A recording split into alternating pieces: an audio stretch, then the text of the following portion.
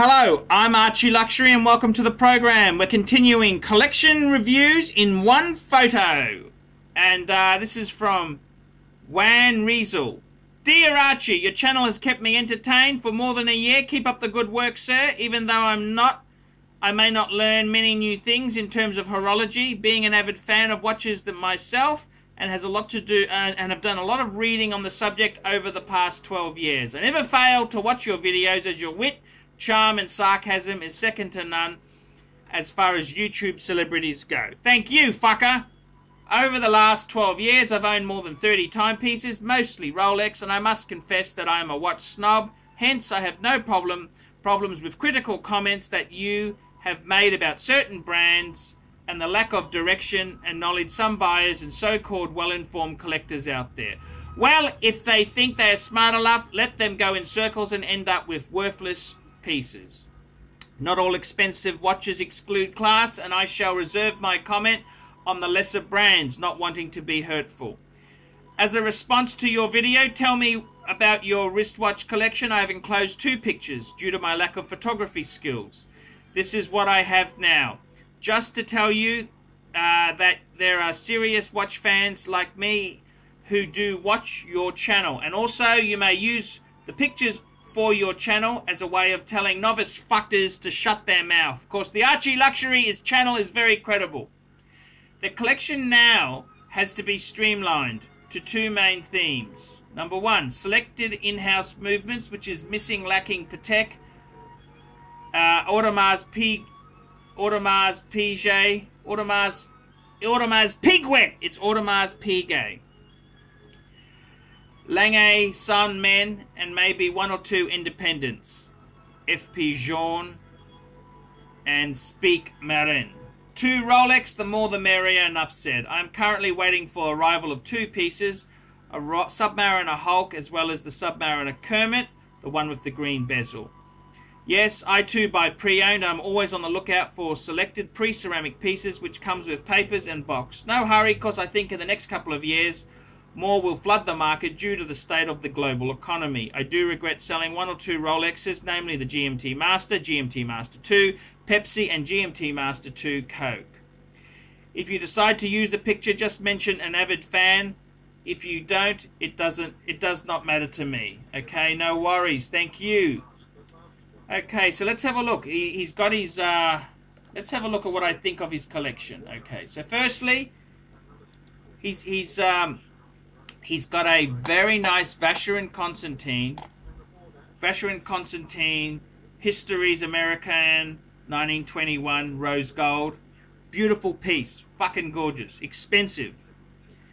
You've got a Jaeger-LeCoultre annual calendar. I thought they were a triple date. I thought they were triple date because they don't know how many days are in the month. But that's a great piece. Love it. Absolutely love it.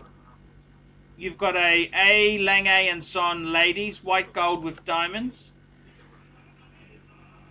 I gotta tell you, I don't like it. Okay? Lange's a great brand.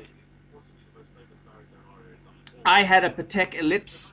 I bought it for the previous wife.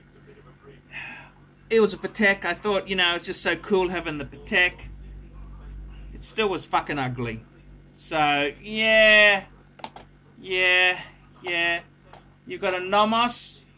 I don't...